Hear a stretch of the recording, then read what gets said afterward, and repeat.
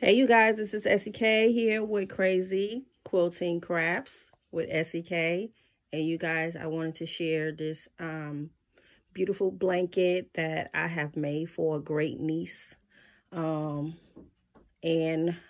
played around with this. This is not a pattern, a broad paid pattern.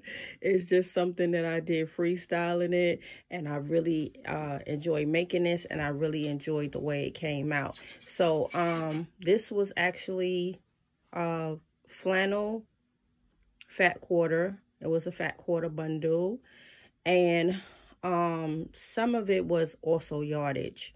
Now what I did was I learned the 8-point star. So I enjoy doing 8-point stars with also layer cakes.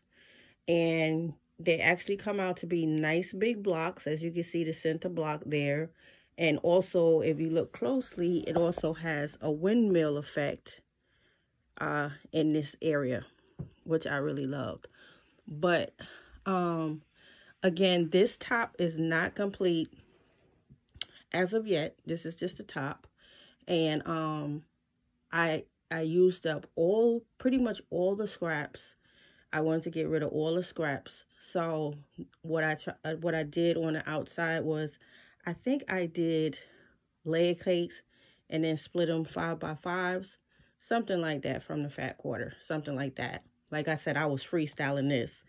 And so I chose to use a minky backing for this. I'm not going to put any batting in it because it's going to be heavy enough with the minky. So I chose this cute little minky right here. It's nice and plush, and I'm going to be using that as the backing. And when I complete this project, I'm going to give you guys a full look at it. It's going to be super heavy. I'm going to have to be doing a lot of maneuvering with my sewing machine. And also, I had made a giant pillowcase. And the center of it is the pillowcase that I did make, which is this right here. So I did that as well. And that was a lot of fun. Like I said, you guys, usually when I learn a block or any type of project, whether it's quilting or crocheting, I will binge on that for weeks until I get tired of it. But I am realizing that I am a big block kind of gal. I love big blocks. Not too sure how big this block is. I would say it may be about a 16x16. And then again, it may be a 22x22. What I'll do is I will measure this center block so I can give you guys a rough idea of the size of that block. But I did this several times with different fabrics, and when I tell y'all, these blocks go together really, really quick, and I really enjoy doing them.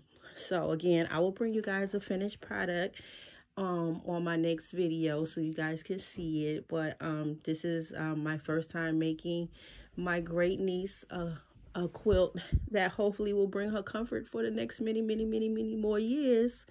And I want to say congratulations to my beautiful niece. One of them, Da, they also call me Auntie Da, and she's a great mom.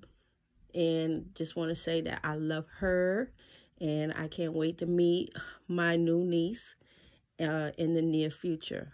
All right, you guys. So this is SEK, just sharing, show and telling today. And I hope you guys enjoyed this video, and hope to be inspired to get behind a sewing machine one day or someday soon.